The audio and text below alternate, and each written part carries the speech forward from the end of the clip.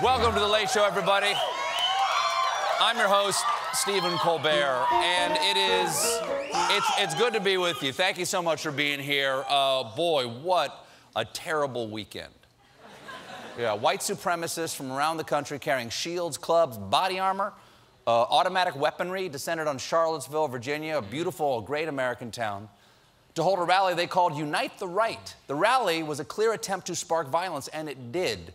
One of these white supremacists drove a car into a crowd of counter-protesters, killing one young woman, Heather Heyer, and injuring 19 more. In addition, two Virginia State troopers, H.J. Cullen and Burke Bates, who were monitoring the rally from the air, were killed when their helicopter crashed. Our hearts go out to the victims and their families, and it is difficult to express how heartbreaking it is to see something like this happening in our country. But here's one thing that's not difficult to express. Nazis are bad. The KKK, I'm not a fan. That wasn't hard. That ain't hard. Come right off the tongue. That was easy. I enjoyed saying it. But on Saturday, when the nation looked to our president to rebuke these hate groups, what he said was this. We condemn in the strongest possible terms this egregious display of hatred, bigotry, and violence on many sides. On many sides. Many sides? Mr. President, this is terrorism, not your order at KFC. I'd like the 10-piece bucket with potato wedges, fries, mashed... You know what? Many sides, many sides. Coleslaw.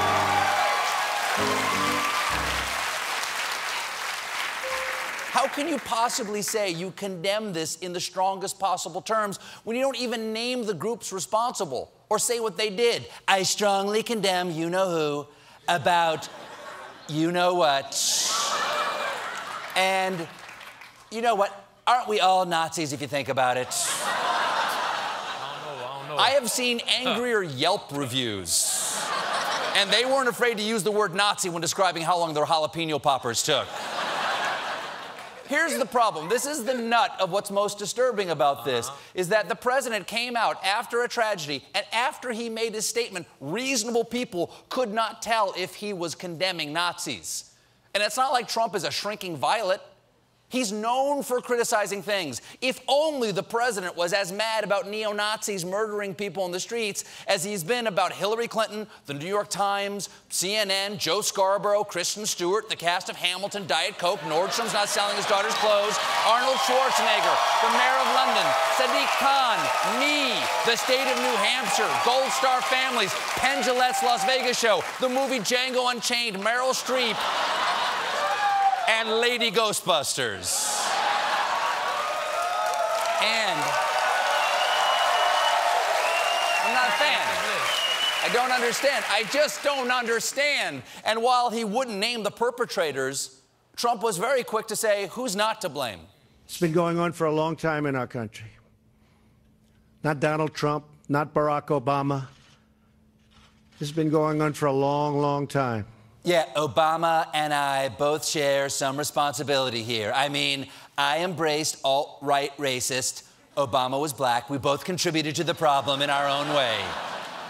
Well, after the president blew the easiest condemnation of all time, Trump took criticism from many sides, many sides.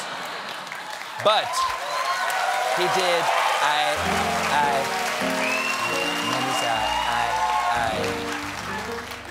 But he did get praise from one group, neo-Nazis.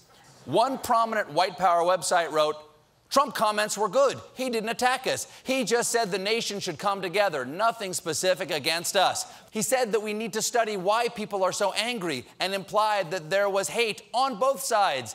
He said he loves us all. Careful, guys. He says he loves you now. But one day, he's going to leave you for younger Nazis. But... Thank you, John. Thank you. He might come around. But of course, Nazis weren't the only ones praising Donald Trump. So was the Klan. Like former KKK Grand Wizard and current taxidermy lizard David Duke. seen here being racially superior. Duke. Thank you, John. Duke. David Duke was at Charlottesville's Hate-a-Palooza, and he said this. We are determined to take our country back. We're going to fulfill the promises of Donald Trump. That's what we believed in. That's why we voted for Donald Trump.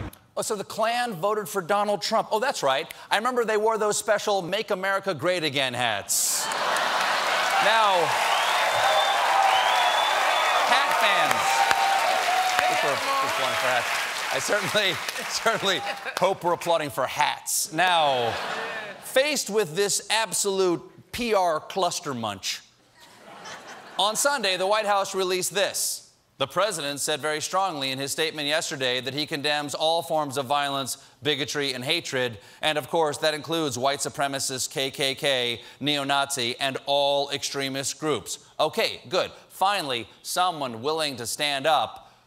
Only we don't know who that person was because it was an unidentified White House spokesperson. Why unidentified? Like, look, of course we don't support the Nazis or the KKK. You're not going to use my name, are you? I could get in trouble.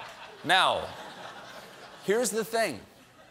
Some people didn't need their anti-Nazi statements explained later. Like the mayor of Charlottesville, who called the rally a cowardly parade of hatred, bigotry, racism, and intolerance, which, coincidentally, was also the theme of Steve Bannon's senior prom.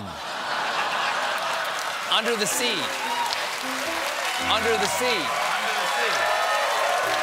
Also,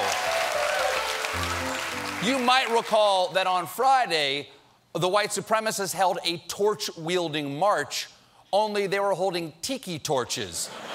How lame. That's like villagers coming after Frankenstein holding scented candles. Sandalwood vanilla bad. And here's the deal. The company that makes tiki torches released a statement saying, quote, Tiki brand is not associated in any way with the events that took place in Charlottesville and are deeply saddened and disappointed. Our products are designed to enhance backyard gatherings and to help family and friends connect with each other at home in their yard. Yes. Give it up.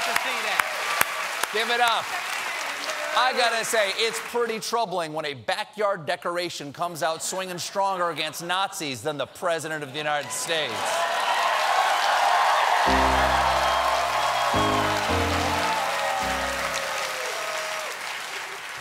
Your move, lawn flamingos.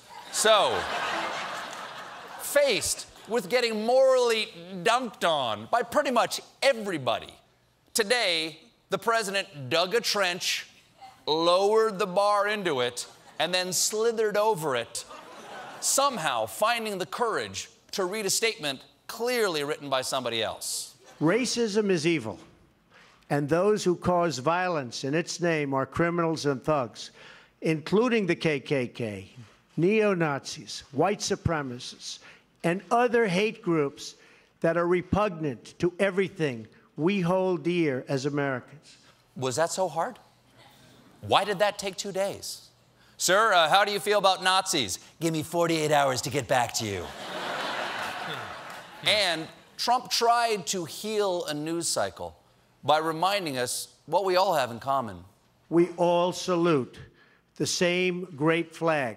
No, we don't. I have seen their flags. They can't even agree which one they're going to salute. Okay? Don't mix us up.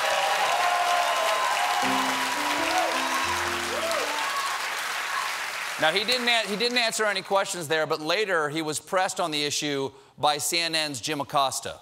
Mr. President, can you explain why you did not condemn those hate groups by name over the weekend? They've been condemned. They have been condemned. And why are we not having a press conference today? You said on Friday we'd have a press conference.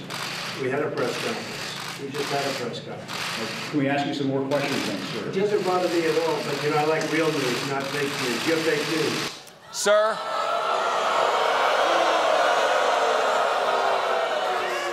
Sir, you see how fast you condemned CNN right off the top of your head with no script? Next time, like that, but with Nazis. And that's simple. He can do it. He's very good at it. And here's another thing. Here's another thing, and I don't know where I'm finding the courage to say. Here's another thing I don't like about Nazis. A lot of these Nazis showed up to the rally wearing their uniform of khakis and white polo shirts because nothing strikes more fear into the hearts of your enemies than cosplaying as the assistant manager of a pool supply company. Look, Nazis. You don't get to turn khakis and white polo shirts into the official uniform of racism. What's gonna happen to guys who actually dress like that? People like me and Jake from State Farm. Do I have to throw out all my polo shirts now? Well, two can play at that game. If you get to ruin khakis and polo shirts, I say red baseball caps mean you're an ass. We got a great show for you tonight.